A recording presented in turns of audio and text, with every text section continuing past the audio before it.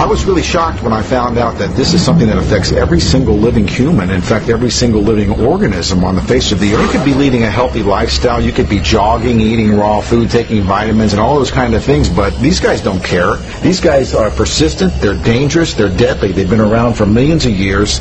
They know what they're doing, and they're inside of all of us, and we're constantly being exposed to this going on, and it's going on inside every one of us, and this is something that we all need to take very seriously. This is not science fiction. This is scary, it's real, and it's serious. Monsters living inside us, they eat our bodies and control our emotions, urges, and thoughts. As a colon hydrotherapist for approximately 21 years now, you wouldn't believe what I see coming out of people's bodies.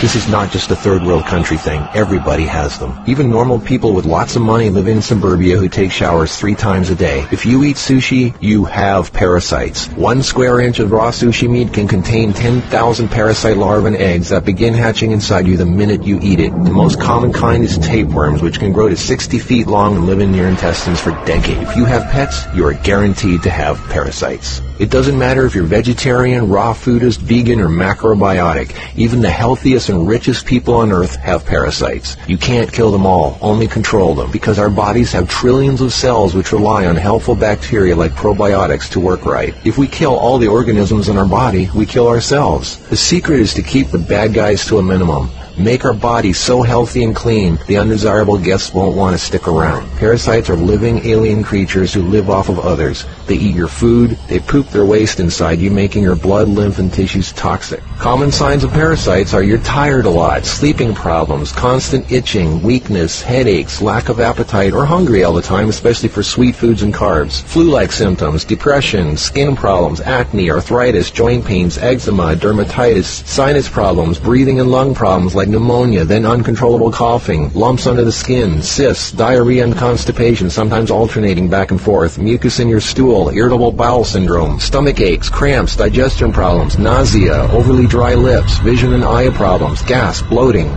Parasites can burrow into your brain and cause nerve damage and eye problems. They can multiply so much in your gut what you think is fat may in fact be entire nests of parasites. Parasites can even contribute to infertility and childbirth difficulties.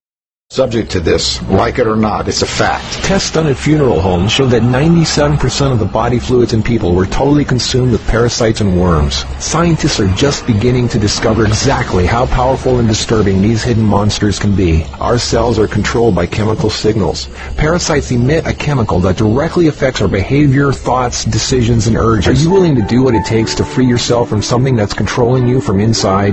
Who's in charge, you or them?